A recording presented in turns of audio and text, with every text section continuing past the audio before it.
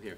Thank you, everybody, for coming to Spinning with Tillie Walden. I'm Warren Bernard, the Executive Director of SPX and a somewhat comics historian, interviewing Tillie Walden. Last year, you won which Ignatz Award? I won Promising New Talent and Outstanding Artist. Thank you.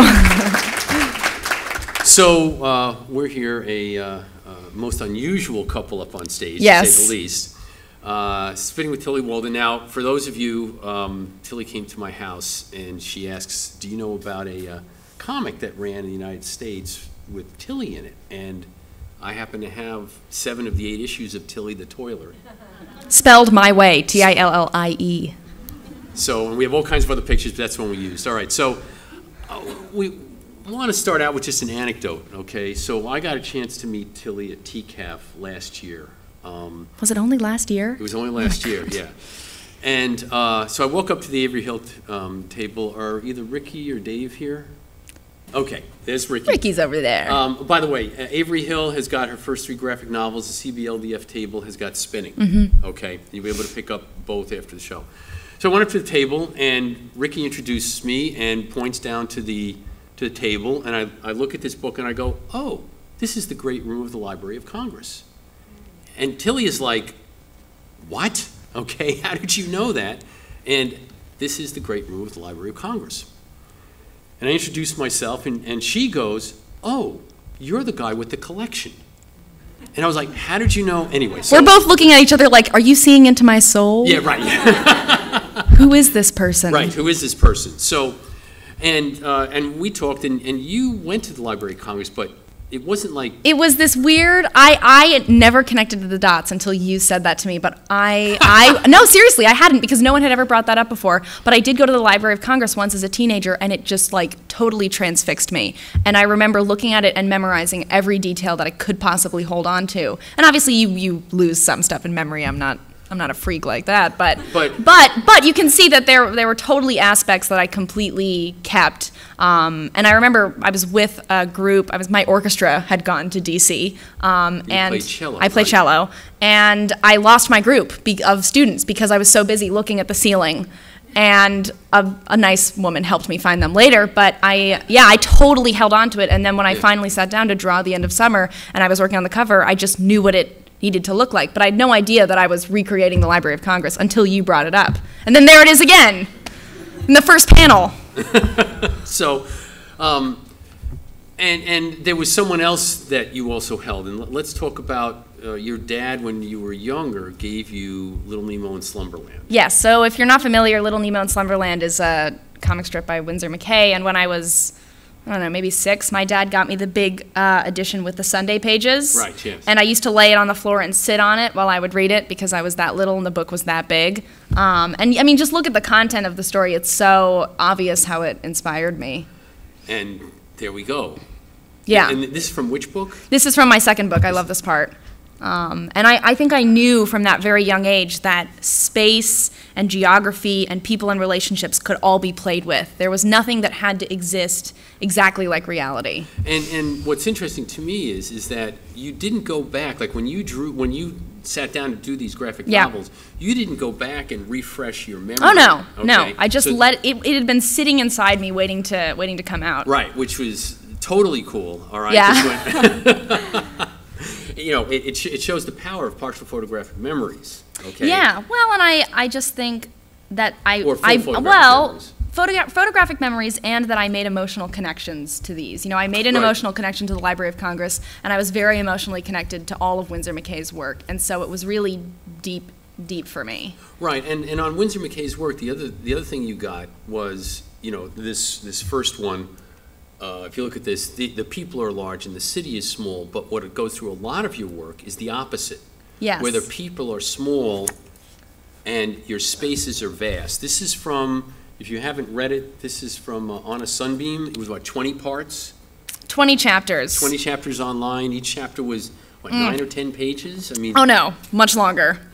No, they're in varying lengths. A couple chapters get to like 60 pages or something. And if you want to see long. the impact of space on someone's art, you need to go out. These are all from On a Sunbeam. I think it's the first chapter when she arrived, this is okay? chapter 1. Yeah, it's all for free online. Yes, and so to talk about your sense of space in these drawings. Now we'll get to spinning later, which is different. Okay, yeah, but absolutely. I'd like for you to talk about this. Well, I always knew that I was interested in vast spaces. I always really liked feeling very small. And I still really like that sensation when you're in a really big place, how relative you feel to that. And I always felt like there was something that other people weren't picking up on, where whenever I was standing next to a tree, I would look at that tree and I'd be like, this tree is massive, and I feel like no one else around me is really admiring how big this tree is. You know, I was always really hyper aware of how big I was compared to other things. I mean, even this room, if I was drawing this room to scale right now, we'd be pretty small. It's pretty wide. And so when I was thinking about creating my own world, I really felt like, oh, well, I'm just going to take that sensation that I love and multiply it. Because I just love, it feels like there's so much to explore when you create big spaces. Right, and especially when you create big spaces and partially hide them. So like that image on the left, you know, there's lots of windows and doors that I filled in black that you can't see inside, but you get the sensation that there is a lot more there. Yeah, right. You know, Yeah. It's this feeling of exploration and of this idea that space expands past what we see. And for me, okay, the one of the elevator shaft, I'm a diehard acrophobic, okay, and I'm looking. What does that mean? Fear of heights. Oh, I love heights. I love being up high. I would totally just like jump off a cliff if it was safe. I'll watch. Yeah. Okay. So, you know, watching, you know, the sense of space here for someone who's acrophobic, it's like, oh my God. Oh, is it making you tense a little bit? Well, yeah. A little nervous? Just a little bit, all right. But see, I love that. That's those sensations whenever I'm going, you know, when you're in a glass elevator and you can really look down, those sensations are always the ones that make me feel like wholly myself. I feel very tapped into the environment, into the world when I'm aware of the space around me. Well, in fact, on that, have you ever done anything like skydiving, or, you know, like what is the most extreme height? You know, it sounds like it's part of your psyche, so I just wanted to ask, you know, what has there ever been an experience that helped reinforce this? Oh, I mean, sure. I went to high school in Austin, Texas, and it was a very big school because Texas has a lot of space. And I would just sort of casually go on the roof to go, I don't know, experience being up high. And there were, I mean, kids would go up there to like smoke and do those sorts of things, but I was more interested in just being on the roof. Don't they have a big tower in the center of campus? Yes, that is a very famous tower because that was where the shooting was. Occurred. Yeah, yes, no, I never went in that tower. In fact, everyone in Austin is a little freaked out by that tower since then. But no, I mean, other than when I was very little, going to my dad's office building in New York City and being so high up that I could feel the building swaying. You know, other than that, I don't think I've ever really sought it out, but I know I've always been interested in it. Okay, all right. I was just curious. Yeah, yeah, I did skydiving, and I Oh, I should, though. My God. So I chose these two. I want to start with the one to the left of everybody, okay? And I want to talk about, we talked about Winsor McCay and you, but I'd like to talk about Miyazaki. Sure. Okay, and, you know, for those who don't know, Princess Mononoke, Howl's Moving Castle. Spirited Away, My Neighbor Totoro, I could go on. And so I saw the one on the left, and I was like, this is the Miyazaki panel. Really? Okay? Yeah. Yeah. It just jumped up out at me like that.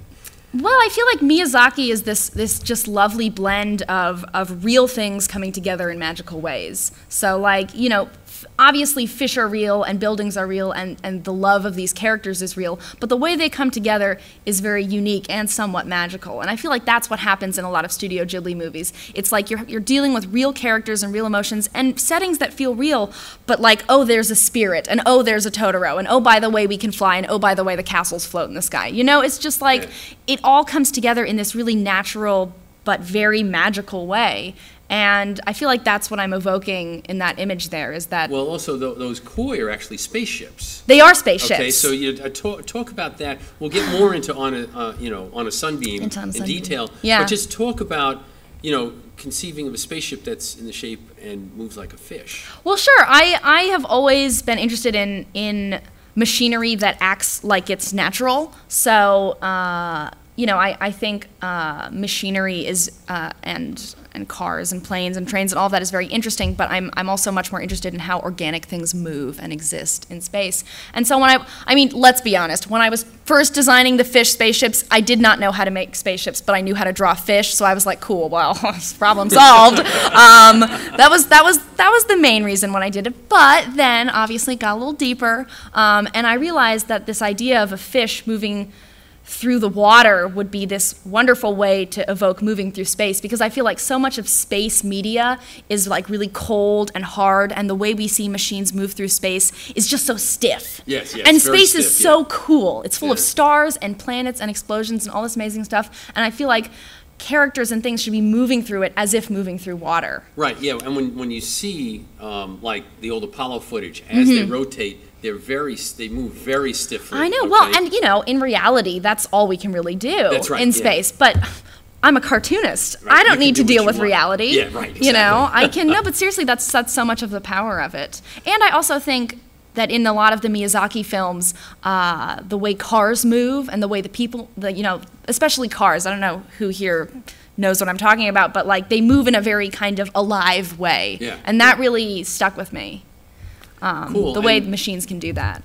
And you know, but we'll get more into the artistic stuff in a second. I also wanted to explore in most of your works, talk about love, sexual identity, desire, okay, and sure. You know, those things that are clearly very near and dear to you, because, for instance, it's through spinning to a certain degree. It is definitely through On a Sunbeam. Oh yeah. Okay? Oh yeah. And so talk about that, and talk about how you feel about these things and how you integrate them into your work. Well, it's interesting that you bring that up, because like these two images especially, I've realized now that a lot of my most intricate and sort of loose, or yeah, maybe just my most interesting pages have to do with love in some way. It seems like whenever I'm dealing with that emotion, love or desire or relationships, that's when I really take my compositions and my art to like another place. And I think it's because I really take those ideas very seriously, and I think they are emotions worthy of exploration beyond just a simple panel. You know, I don't know, I mean, I know that you can evoke love and desire in a simple 6-panel grid and do that super effectively, but when I think about how I feel about those emotions, it goes so far beyond just a grid and just a casual page. And I also, you know, in these especially, I really notice how much everything overlaps. And when I think about sexuality and my own sexual orientation, I think a lot about sort of overlapping identities and how a lot of people think being gay is like, you know, there's Tillie and then there's my gayness, and they're kind of these two separate things. They forget that me being gay is very fluid in who I am, and that it comes out in different aspects of how I exist in the world. And it's not like this one little entity in me. It's in all of me, and it flows in a very interesting way. And I try and really bring that out in my art, especially when I'm depicting lesbian relationships, because obviously that's my wheelhouse. That's what I know, and I think I have this secret desire to sort of change this perception or just to show people that that's how being gay feels to me. It feels very fluid, and it feels very integrated in who I am, and not like a separate entity. And so I try to bring that out in the compositions. And also in terms of thematically.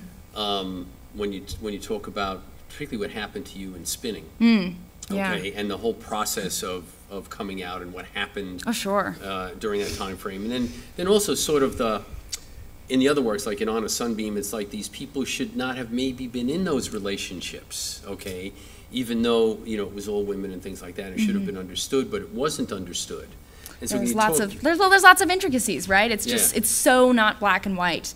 And you know, my own experiences coming out and coming into my own have totally shaped how I make things and how I tell these stories. And it's hard to sort of sometimes.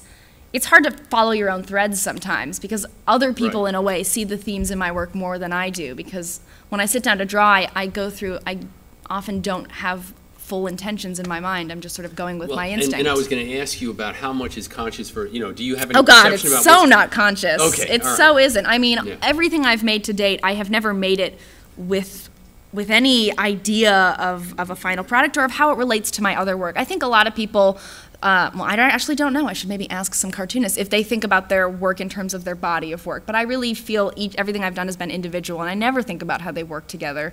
But you bring this up, and you say that there's all these common themes, and I'm like, oh, cool. I meant to do that. Oh, okay. Sheer genius. Yes. Okay.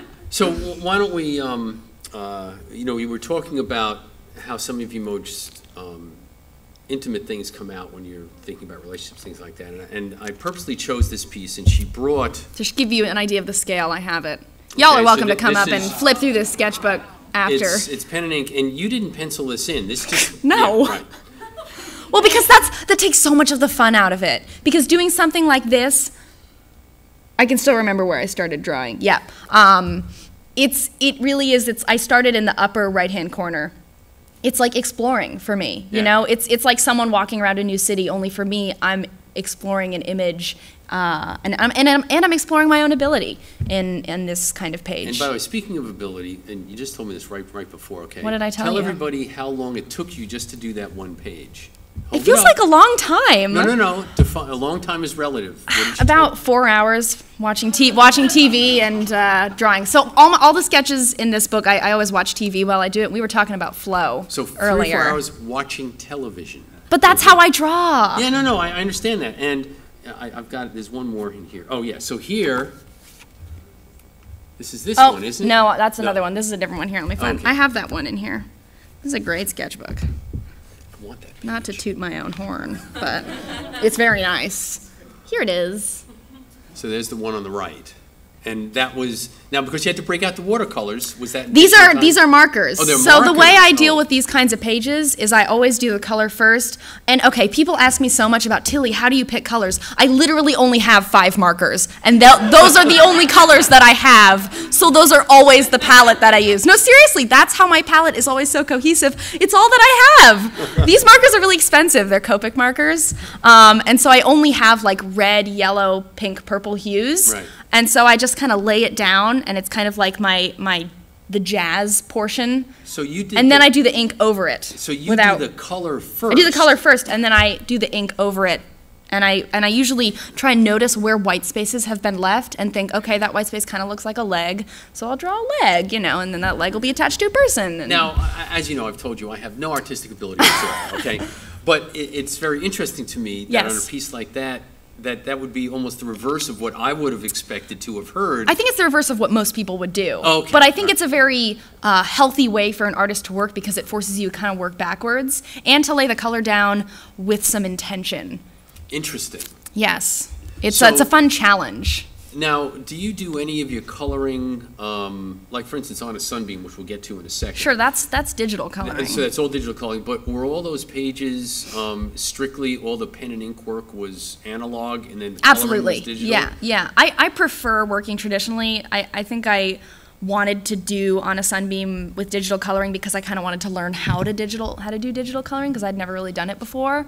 And I like it. It's fine. Yeah. I appreciate how it looks, but at the end of the day, I'm a traditional girl. It's what I like to do. So do you work in other kinds of color modes, like whether it's gouache or watercolor? Watercolor was my first passion for color. So my first couple books have watercolor in them. I mean, there's that original just sitting over there. I'm giving that to you for the other thing, but that has watercolor on it.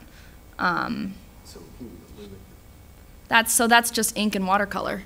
That's and I do it the not professional way where I just watercolor over my lines. So my line art is not super. Get 2 for 1. Well, I didn't like that page.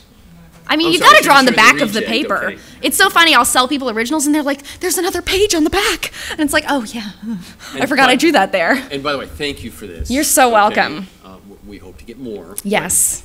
So this is going to be donated to the SPX collection to the Library of Congress. I thought that'd be a good page for it, right? Don't you think? It's got some. I want that page right there. You want that page? I can rip it out for you. So, okay. So moving on. So on a Sunbeam. Okay. Now, you know, I had read your first couple of books, and they had a certain expanse to them. But then nothing like this. Yeah, and I was about to say, you created your own universe. All right? And this is my longest work to date. It's Yes. longer than spinning. And this work, spinning, and the diary comics, which we're going to get into each one of them, were all being done at the same time. Well, not exactly. Well, sort of. Talk about there the was there was an overlap. Yeah. I was finishing. Well, the diary comics were definitely going on through all of this, and then I was like wrapping spinning and starting on a Sunbeam. And spinning. I wanted spinning to like be done, and my publishers were like, keep working. They were really gently telling me to like stay strong and keep going. There's just a little more copy editing to do. So it ended up that I was drawing on a Sunbeam and doing some spinning. But it was really actually a fun way to work, because I'd be like, in the mornings I'd be like, all right, serious memoirist, and then in the evenings I'd be like, all right, space and trees and like everything gay. It's gonna be so much fun. And by the way, you do this averaging like what, 10 hours of sleep a night? Yes, of course. He asked me like, okay, be real, how much sleep did you get during that time? And I was like, Warren, 10 hours a night, come on. I have to get it, otherwise I'm like not myself. And by the way, we were honored you stayed up late last night. Oh, I'm so tired. I went to sleep right after the Ignatz Awards, you guys. I'm so sorry. Yeah, so, she was up there. It was, I guess, around 11 o'clock at night. And yeah, it was a lot. I'm there. Oh, my God, poor Tillie. Okay, it was a lot. The people who know me see me up at like 10 p.m. and they're like, I'm so sorry. I know this is hard for you. So this is on a Sunbeam. I want to point out the last panel here, speaking of Miyazaki. Okay. Yeah. Oh, and, yeah. And Howl's Moving Castle. Okay. I love that movie. And so I was very struck about the world that you had created out in space was actually to a very certain extent Earth-based in its design. Sure. Absolutely. Yeah, I felt like having Earth influences would be fine. I wasn't really hell-bent on making this like a traditional sci-fi comic, and I also had no interest in that. But I was also, so when I started designing the world, I was designing it as I was drawing it. I didn't really like the idea that all my potential for world building would have to take place on planets. Yeah. That's so boring. Yeah, sure. I don't want to have to go down to the planet. That's like so much movement for the characters to have to like go into a planet to like see some nice cathedral. And so I was like, oh, okay, well, they're floating around space, so why don't I just put the cathedral just like floating in space? Well, why don't you give everybody a synopsis, because it's long and dense in many respects. Yes, and so a synopsis? It'd be good for people to try to, because spinning, it's self-contained. I can describe that book in one sentence. In like 3 minutes. But On a Sunbeam was much more complex than anything you've done before. Yes. So why don't you give everybody a clue as to what it is they're going to get into and if you don't go out and read this, you're really missing something, okay? The artwork is unbelievable. This is a hard sell. Great. Yeah. No. And by the way, I get nothing for this. Well, you get to hang out with me. Oh, yes, right. On a Sunbeam is someone called it a space opera once, and that feels fairly accurate. It follows the protagonist, Mia, through sort of two threads in her life. One when she is at a boarding school, in space, of course, and another thread when she is a bit older and living and working with this crew of women and queer people as they restore lost and forgotten buildings floating on the edges of space. And it follows Mia through her life and her relationships. It also is a pretty big cast. And that's all I'm going to say, because I don't want to spoil anything. It's expansive, and you also use a whole bunch of different comics techniques, like the bottom panel on the right-hand side as they're walking through, getting on the train. They're getting on the train to go to the school. Are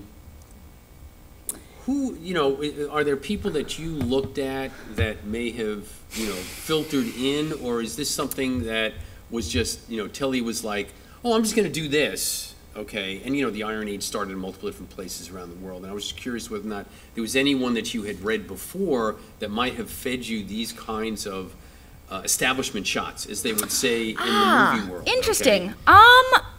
Yeah, I think.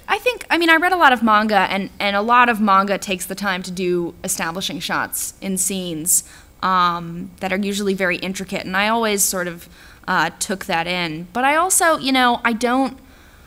some people get very offended when I say this, but I can't help it being true. I don't actually read comics anymore, really. And I wasn't when I was doing On a Sunbeam, and I haven't really for years, because I mean, comics is my full-time job. It is all that I do. So I watch movies and I read books, and I can't really go near comics anymore because it's like, yeah, it feels like I'm on the clock. So I don't think there is really a direct influence. Well, why don't we talk for a minute? You know, what kind of movies do you watch? Okay. I mean, so my mom used to work for HBO, and she has always been my guide in TV and movies, and she likes really dark stuff. So we watched Fargo together, we watched The Wire, 6 Feet Under, and you know, she's showed me all sorts of old movies. She loves The Graduate, we watched that. She loves the Coen Brothers, we watched that.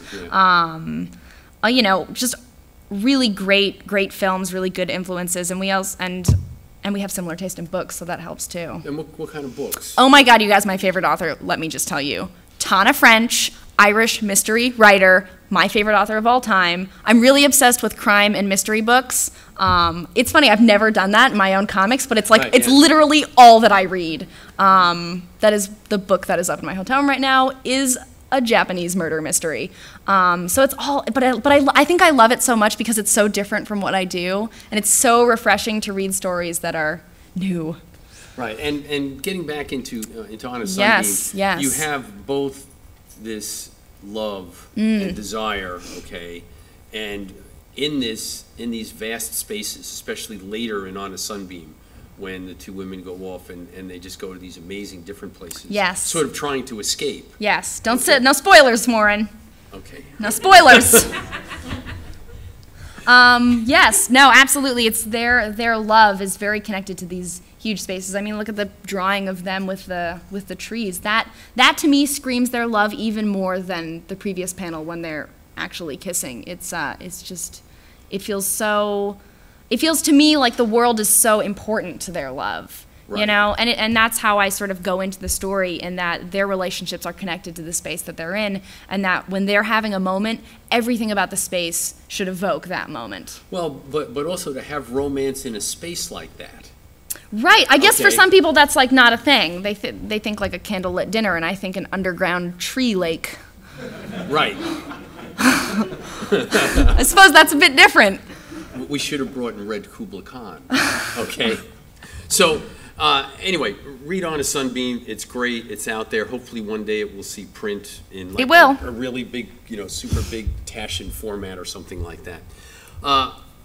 Oh, I did put some more. Oh, that's right. So you did. Oh, my smoky panels. Yes. So I wanted you to talk about these two panels, because particularly the one on the right was almost unique in the entire run in terms of just the way you broke the panels up and invoking the smoke in the actual division of the panels. Oh, so, sure, absolutely. Well, I felt like I was coming to a moment in the story no spoilers. No spoilers. I'm not going to say where there was so much intensity that the panels weren't going to do it anymore. That the format needed to evoke the feeling of chaos. Right. And I realized I had been drawing this smoke throughout the story, just, you know, without any idea of what this smoke is or where it even comes from. I just drew it because it looks nice.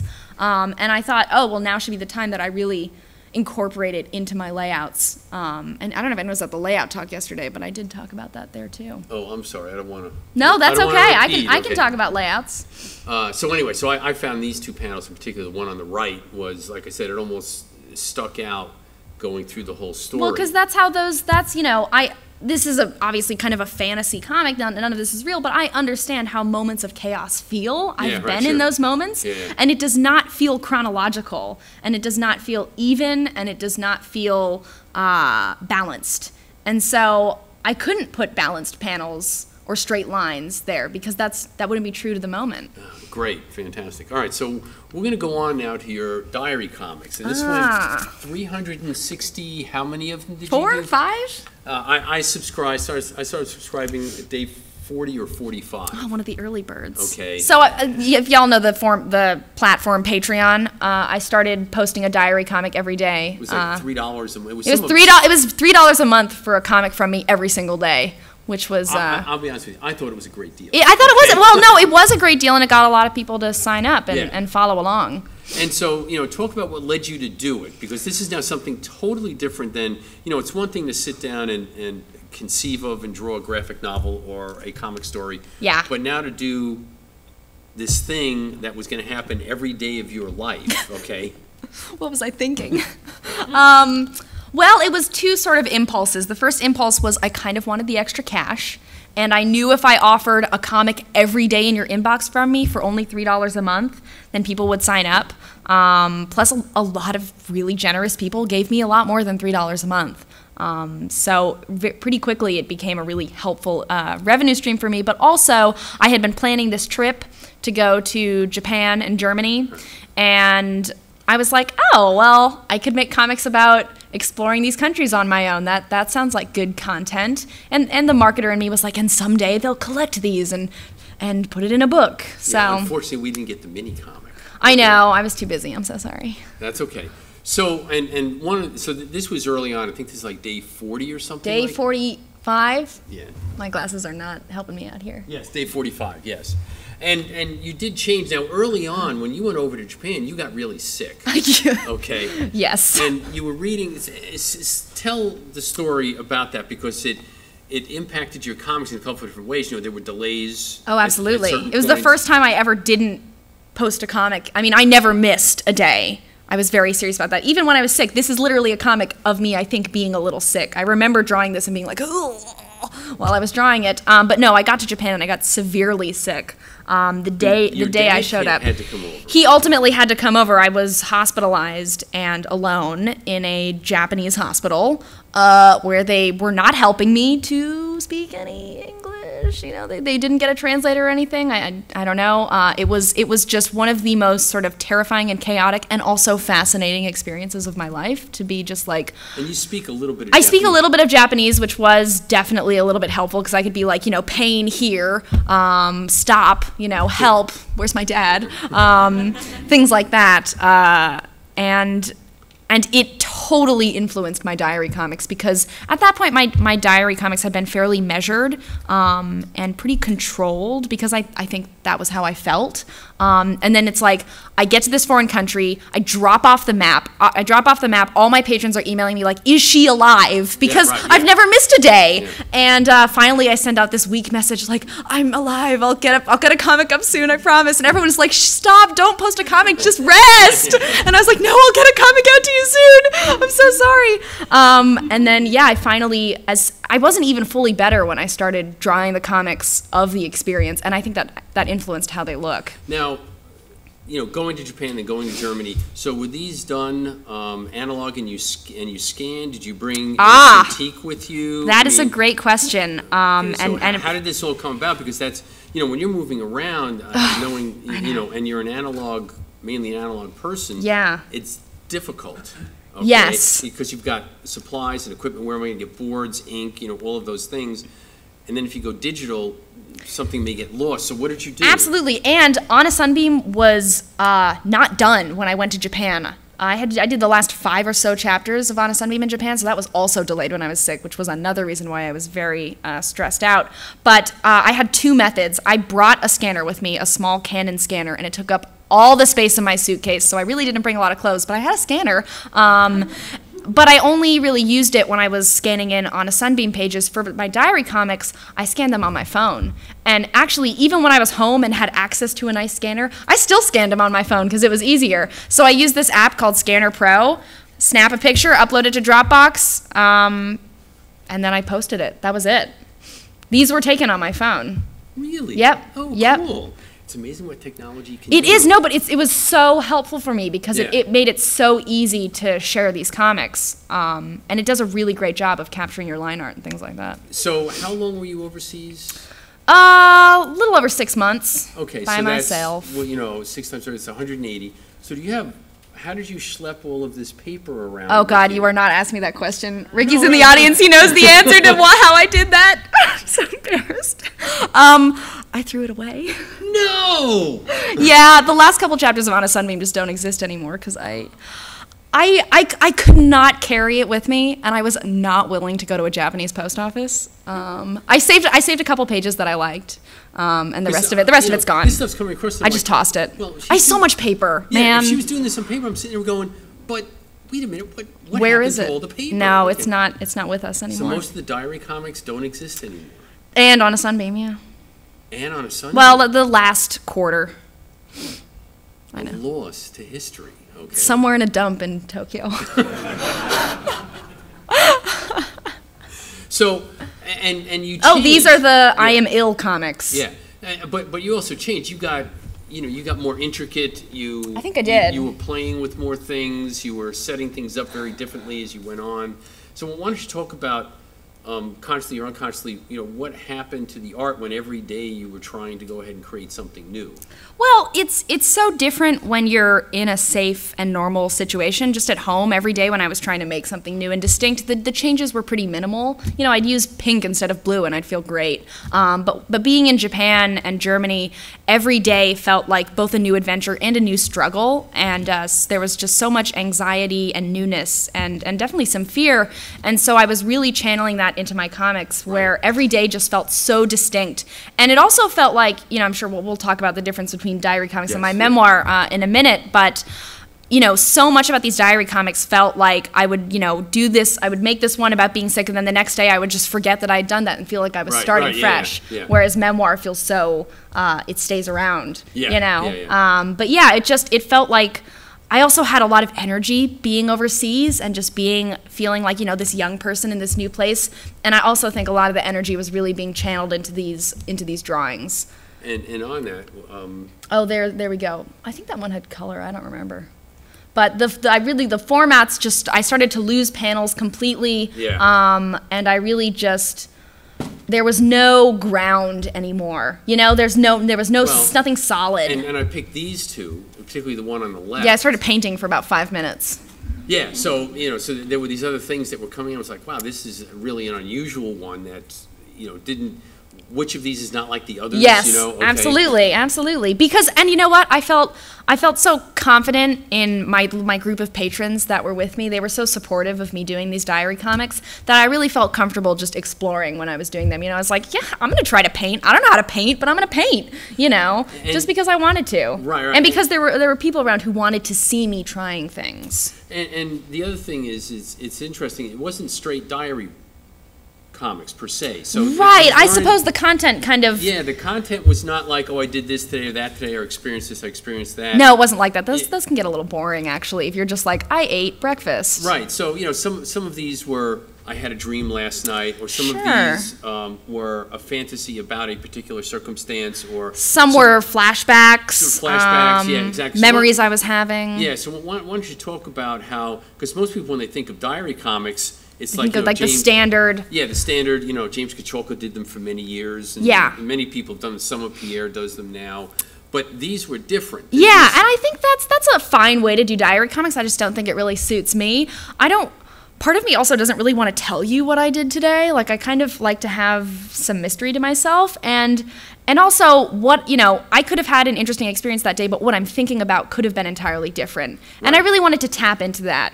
And, there was one diary comic where I went to the beach, but rather than make it about going to the beach, I went back and talked about all my different beach memories from my childhood that I was thinking about as I was on that beach today. And I wanted the diary comics to be this sort of fluid thing, because when I'm talking about myself, and if I'm going to let this group of people get to know me, they shouldn't just know who I am right now. They should know who I was and who I'm maybe going to become. I think the idea of a diary comic should be something a bit more expansive than just what did I do today.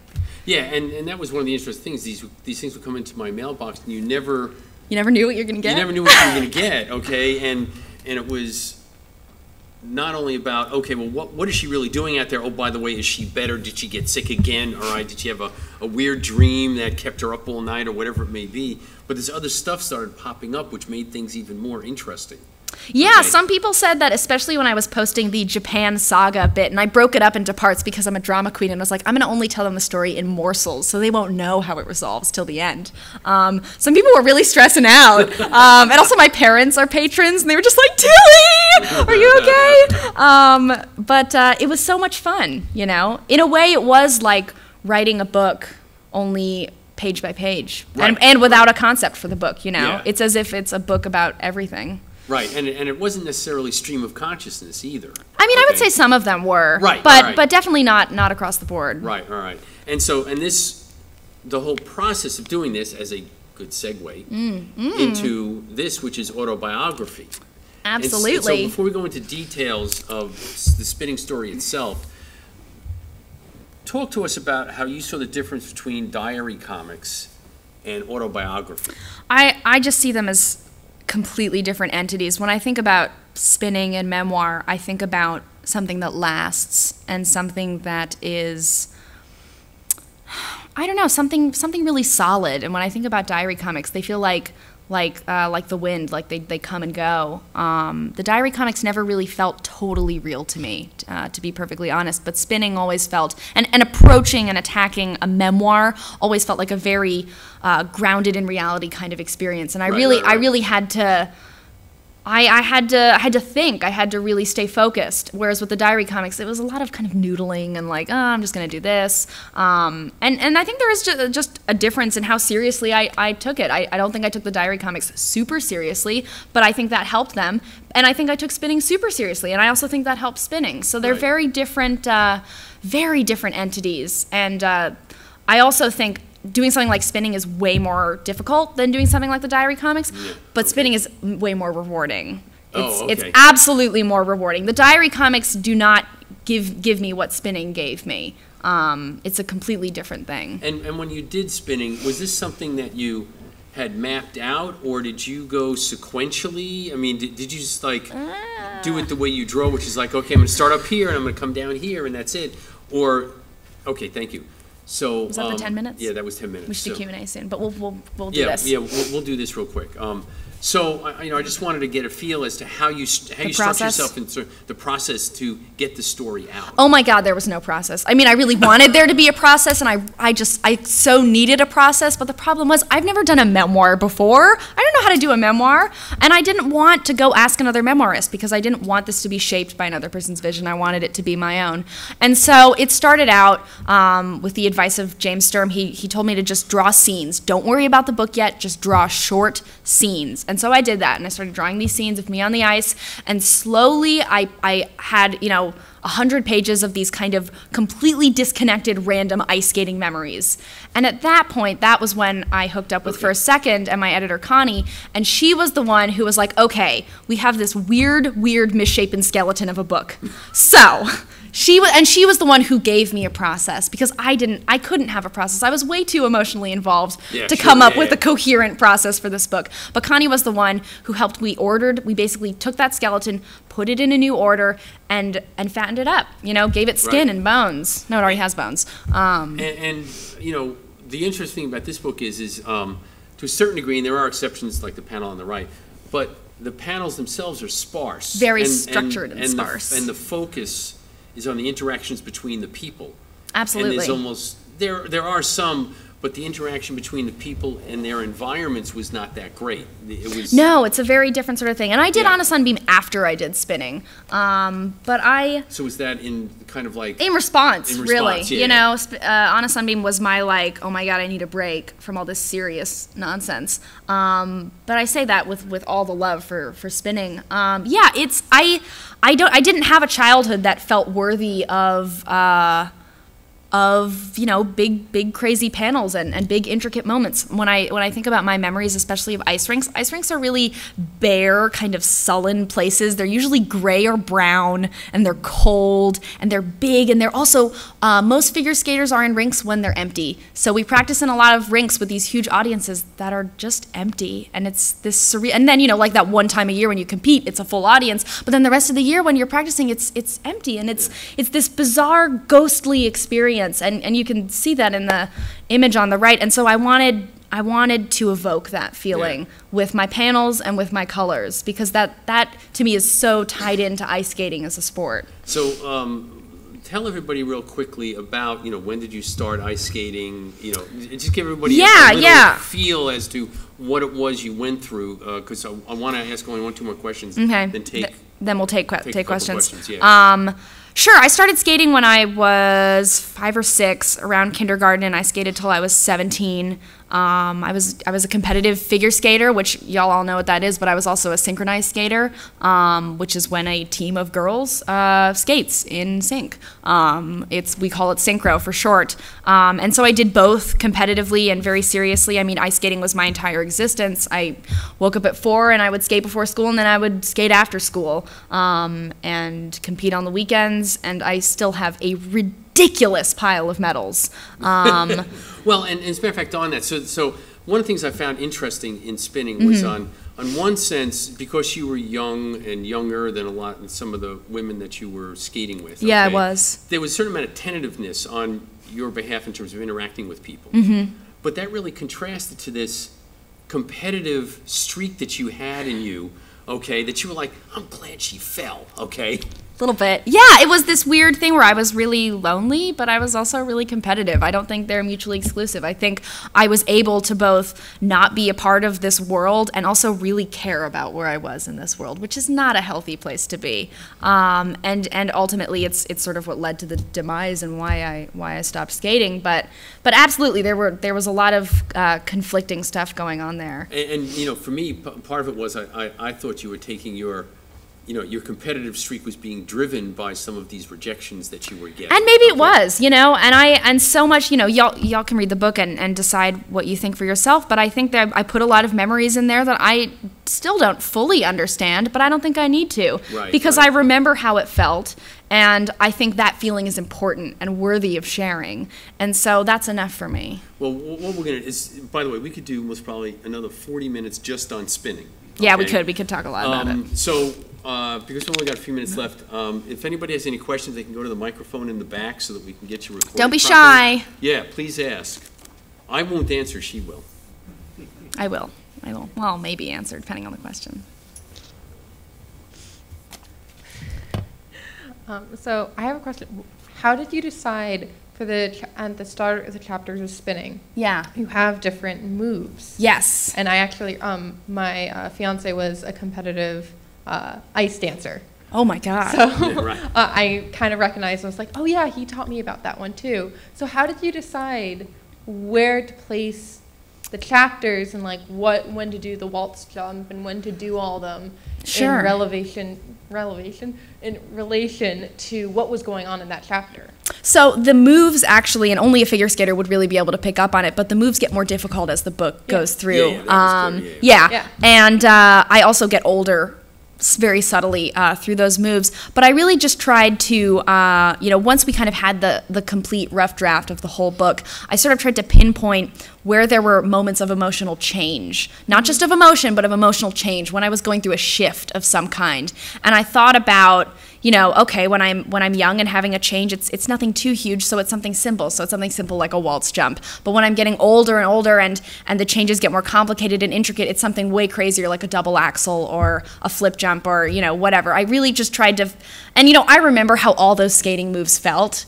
And so I can really tap into what those, how those can connect to feelings outside of the rink that I was having. So yeah, I just tried to sort of follow the emotional shift. And I also had a lot of help. My editor, Connie, would be like, oh, cool, that's a great move, and it does not belong there. We're like, great, we're just going to move that over a little bit. But that's the joy of having help in the process. Okay, thank you. Yeah, of course. Next.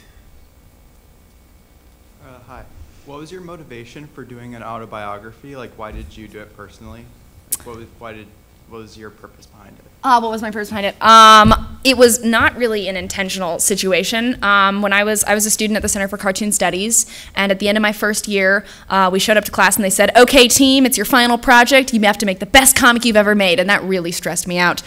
So I went home and I was like, oh my God, I have to make the best comic I've ever made. I don't know what to make a comic about. And then it hit me like a bolt of lightning, like, oh my God, was I a figure skater for 12 years?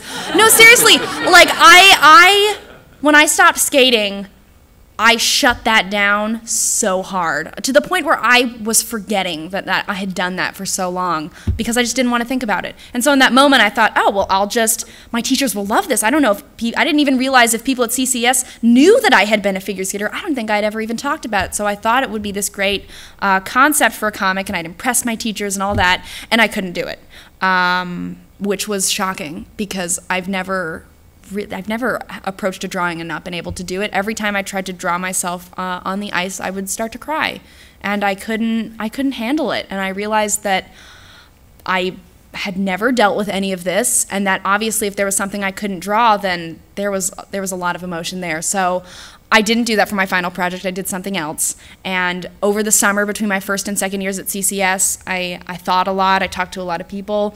And I thought, you know what? Screw this. You know, like, I am not going to be afraid to draw myself on the ice. I'm going to figure out why I couldn't do that. And spinning was my answer to that question. Okay, one last one. Thank you. It's so bright I can't really see y'all. Hi. I have a very specific question about a formal choice. In spinning, this is not a spoiler for anybody. No spoilers. Grace, the bully, you treat her differently visually than anybody else. Oh. She's never fully rendered, Right, or she's yes. cropped, or she's That's from a the very back, interesting or anything point. like Yes. that. And so I have my own interpretation of that, but I'm just curious why you made that choice. If you Yeah. want to talk about it. I never drew her eyes. That was a really conscious choice. And I knew I wanted to render the bully differently because I wanted to really tap into this feeling that you get in childhood that you feel like that you think adults really can't understand, is that when when you have a bully in your life, that it really is this all-encompassing, terrifying experience, and that they really are something different from human because you just can't understand why they would want to hurt you. And I also think that deep down, I didn't fully render Grace as a bully because I think part of me is still a little afraid of her. And I almost just didn't want to draw her all the way. I couldn't, you know, I couldn't do it. And maybe in another way, I also didn't think she deserved to be drawn all the way, you know? Screw her, she doesn't get eyes. I get eyes, you don't get eyes. You know, so yeah, but it was absolutely a conscious choice. You're the first person to ask me about that, though. I'm glad you noticed All it. right, so Mike, you'll be the last question. Quick question about your actual senior project. Can you talk about how Winsor McCay influenced you and when you With The End of Summer? Yeah. Oh, sure. Yeah, I mean, you know, Winsor McCay was just The End of Summer was actually my first book, and I did it while I was a student in my first year. It wasn't actually my senior project. It was just sort of done on the side. But I wish I had images from it. This is from Spinning. The End of Summer is the story about a family being trapped in this giant castle for a very long winter. Right. And I mean, that's all Winsor McCay to me, because Winsor McCay is all about dreams and landscapes and the mind and how you can kind of lose track of things. And I really wanted to tap into that with that story, and that dreamlike quality, and just the simple fact that Winsor McCay draws really great big structures, and I wanted to draw some really great big structures. So I wanted to do that, but he was a huge influence on that book, and I think on everything else I do in more subtle ways. One quick thing before we go. Say something, because we talked about the use of color. Oh, yeah. There's only a couple, not every page has The yellow. Yeah. Yeah, it's not super coming through on the screen, but if y'all pick up a copy of Spinning, you'll be able to see it. So it is this purplish hue, but then every now and then I bring in this yellow color sort of as a highlight. And I chose that yellow because as is happening right now with these spotlights right in my face, that used to happen on the ice, where you would have these really huge spotlights all around you, this blinding yellow color, and they would reflect through the ice, so you could like look down and see yellow and look up and see yellow. And so I really associated the color yellow with this extreme emotion, so I added it in the book at specific moments to add to Great. that. Are we out of time? Yes. Thank you very much, everybody. Thank y'all. If you would like to come up and look at this, you are welcome to flip through it. I have some time before my next signing. Oh, my signing. At 2:30 at the CBLDF table, I will be signing copies of Spinning. You're going back to Avery Hill Press. I will in a bit. At table G3 at Avery Hill, they have my first 3 books, but they may or may not, I don't think they're out yet, but they're very close to being out. So if you want a copy of one of my first 3 books, go there now. If you want a copy of Spinning and you want me to sign it, come by the CBLDF table at 2:30. Thank you, everybody.